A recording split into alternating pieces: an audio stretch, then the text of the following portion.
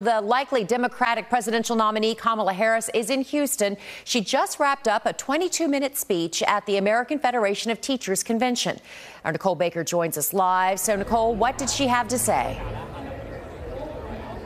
Hey, good morning to you, Karen. Honestly, Vice President Harris touched on a number of big issues here.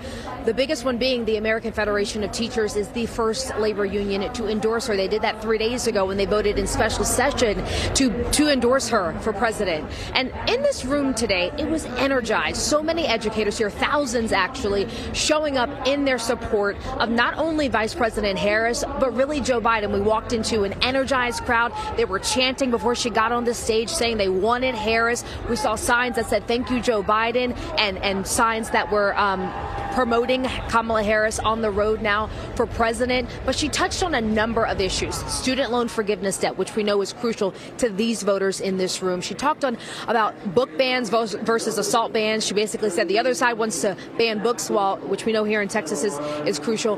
The other side wants to ban books. We want to ban assault weapons. She talked about signing the John Lewis Voting Act if she becomes president. There were a lot of issues on the table here. I want you to take a listen to just some of the things she had to say. This work is personal, and it is professional, and it is so critically important. And so it is because of Mrs. Wilson and so many teachers like her that I stand before you as Vice President of the United States of America. And that I am running to become President of the United States of America. Donald Trump and his extreme allies want to take our nation back to failed trickle-down economic policies, back to union busting, back to tax breaks for billionaires.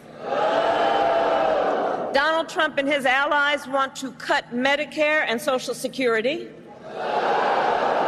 to stop student loan forgiveness for teachers and other public servants. And I say to AFT, they even want to eliminate the Department of Education.